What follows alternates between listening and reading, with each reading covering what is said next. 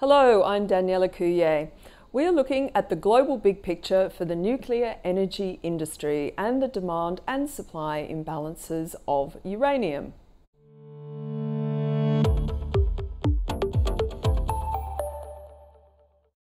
With the likes of gas and oil supplies in question post the Russian invasion of Ukraine, in combination with the challenges of transitioning to zero emissions, the dial has shifted about energy production and energy security.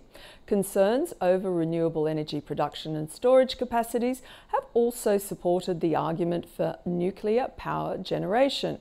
Canaccord Genuity is one of the many experts who assess the uranium market as having reached a structural deficit of supply.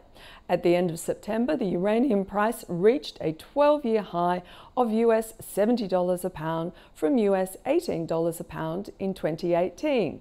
Here are 3 stocks to watch in the week ahead.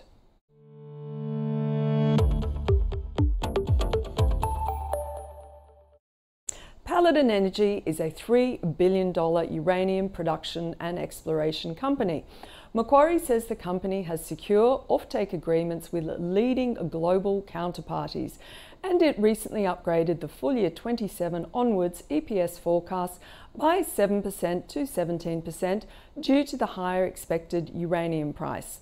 Looking at some other brokers, Bell Potter recently downgraded the stock to speculative hold from speculative buy and has a $1.31 price target.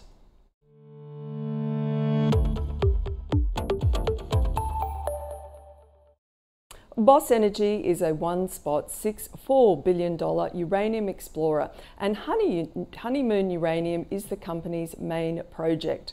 Macquarie expects the company to restart production in the fourth quarter of 23 and will increase up to 2.5 million pounds per annum, with the potential for more production due to recent strong production results.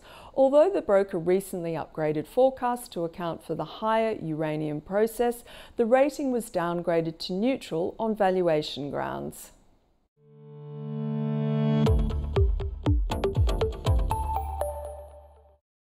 Deep Yellow is a $982 million uranium explorer with 2 projects, one in Namibia and one in Australia.